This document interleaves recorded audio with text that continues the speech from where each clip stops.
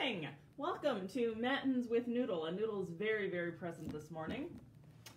Honestly, I think he just likes to hang out in front of the screen right before we start, and then I pay attention to him, and then I start paying attention to you, and he starts doing things like rustling around a plastic bag. Noodle, make better choices, please. Anyway, I am delighted that you have joined us this morning, and we'll be continuing looking at animals in Scripture. Let us begin. O Lord, open my lips, and my mouth shall proclaim your praise. I invite you to join me in singing the doxology. Praise God, from whom all blessings flow. Praise Christ, all creatures here below. Praise God above, ye heavenly host. Creator, Son, and Holy Ghost. So I don't know if you know this, but this is one of the songs that you can sing while you're washing your hands.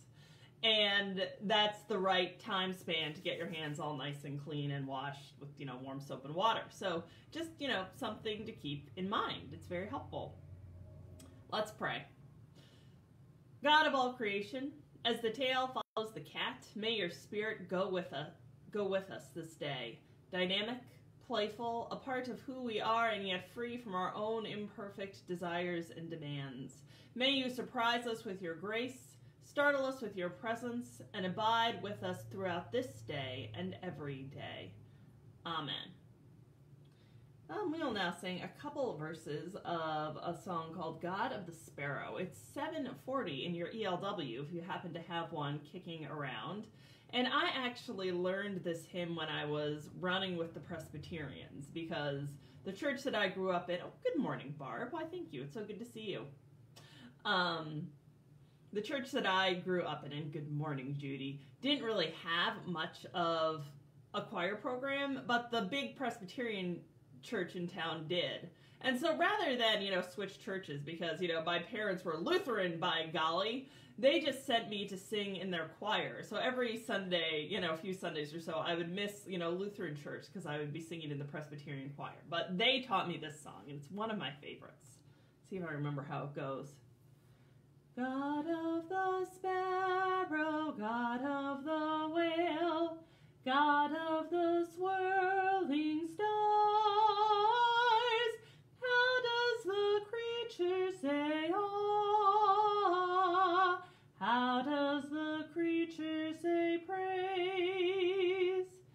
God of the rainbow, God of the cross, God of the empty grave, how does the creature say grace? How does the creature say thanks? It also had this beautiful descant, which I absolutely loved, but seeing as this was only me, I can't really do the descant with you guys. But one day, maybe we'll sing it in church. All right. So our reading today, we're going to stay in Genesis for a while longer. Genesis does have some of the best animal stories, especially in the beginning. So today we're going to be learning a little bit more about our friend, or maybe our enemy, or maybe our frenemy, the serpent. Let's see. Now, the serpent, we're reading Genesis chapter 3. Now the serpent was the most cunning of all the beasts of the field that the Lord God had made. And he said to the woman, though God said, you shall not eat from any tree in the garden, and the woman said to the serpent, from the fruit of the garden's trees we may eat, but from the fruit of the tree in the midst of the garden God has said, you shall not eat from it, and you shall not touch it, lest you die. The serpent said to the woman, you shall not be doomed to die, for God knows that on the day you eat of it your eyes will be opened, and you will become as gods, knowing good and evil. And the woman saw that the tree was good for eating, and that it was lust to the eyes, and the tree was lovely to look at. And she took of its fruit and ate. And she also gave to her man, and he ate. And the eyes of the two were opened, and they knew they were naked. And they sewed fig leaves and made themselves loincloths. And the Lord God said to the woman, "What is this you have done?"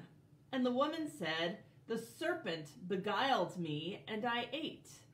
And the Lord God said to the serpent, "Because you have done this, cursed be you of all cattle and all beasts of the field. On your belly shall you go, and dust shall you eat all the days of your life. Enmity will I set between you and the woman, between your seed and hers. He will boot your head, and you will bite his heel." Yeah, really not a good day for anyone in creation, but definitely not a good day for the serpent either. Now I'm going to have to sing you another song.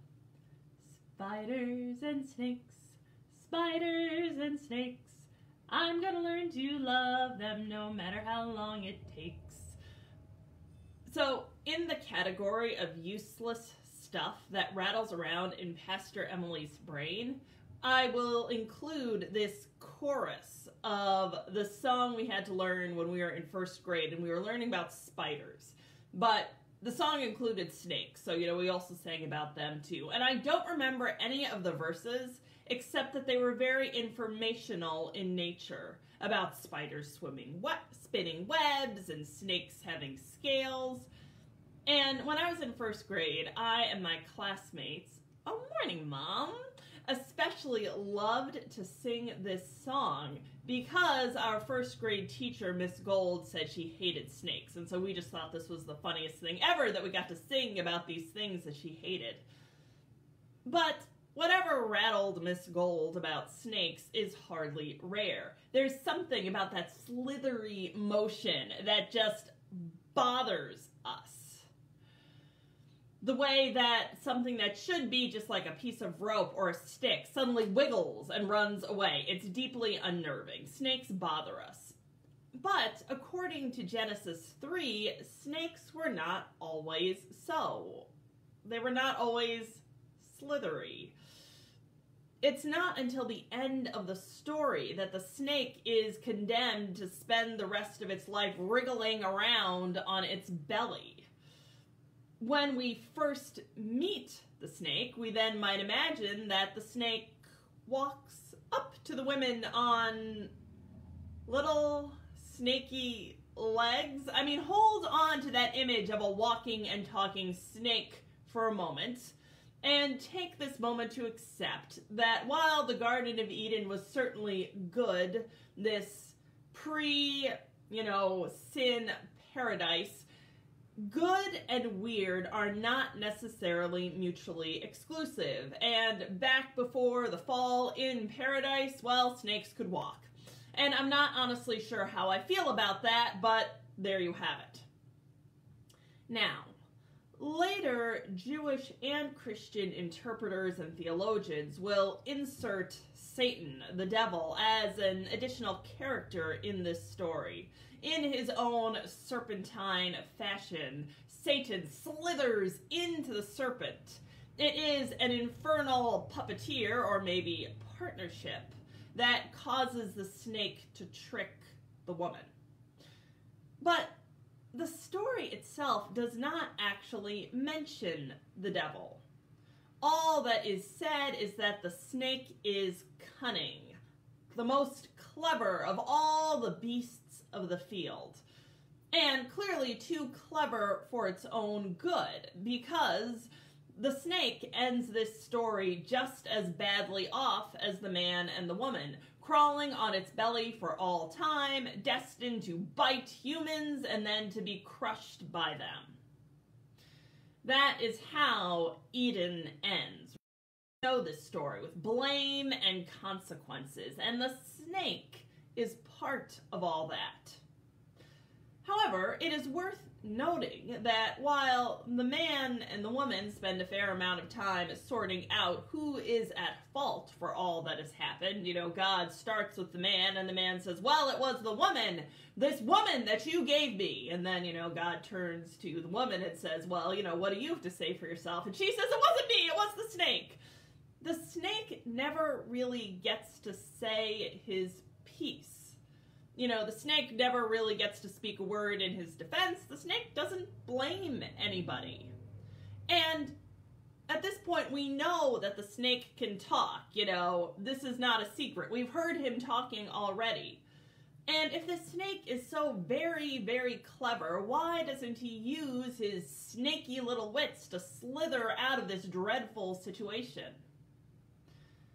Maybe it is because that the snake is smart enough to know that he cannot argue his way out of God's justice, something that we as human beings are still trying to figure out. Maybe, unlike the woman and the man, the snake is past that problematic, deeply annoying phase of sin denial and has moved on to repentance, that change of heart. And maybe the snake's sentence of crawling on his belly and eating dust is simply that, a life lived in repentance. But if that is the case, can we allow for the serpent, the snake, the evil of evils to be redeemed? I mean, can God even use the snake? Well, yes, God does. God uses snakes repeatedly for God's purposes. Moses demonstrates his authority as God's messenger by throwing his staff to the ground before the Pharaoh, where it turns into a snake.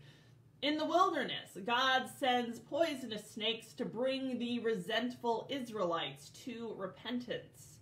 And at the very end of the Gospel of Mark, the disciples are promised that as a sign of God's protection, they will pick up poisonous snakes without being harmed. Definitely not my particular piety snake handling, but, to each his own. But what I would suggest is that before we go trampling snake heads willy-nilly, we take time to learn from the snake's example. Sometimes we need to take the time to sit in our dust, our mistakes, our failings, the reality that we are human and we are mortal. More often than not, it is when we are intimately aware of our dust that God reminds us that even so, we are loved. And for the sake of the gospel, there is work for us to do. Yes, we are dust, eating dust, just like that snake. But within our dust stirs the breath of God's life. And that breath still stirs within us, and maybe it stirs within the snakes as well. Let us pray. Almighty and nourishing God, you have brought us safely into this day as a mother cat carrying her young. Care for us and sustain us every second, minute, and hour of this day. Thoroughly cleanse us from sin and lead us moment by moment, that we may serve you and one another. In your strong name we pray. Amen. I invite you to join me in saying the Lord's Prayer. Our Father, who art in heaven, hallowed be thy name. Thy kingdom come, thy will be done, on earth as it is in heaven. Give us this day our daily bread, and forgive us our trespasses, as we forgive those who trespass against us. And lead us not into temptation, but deliver us from evil. For thine is the kingdom, and the power, and the glory, forever and ever. Amen. I hope that you have a blessed day. Go in peace, and be well.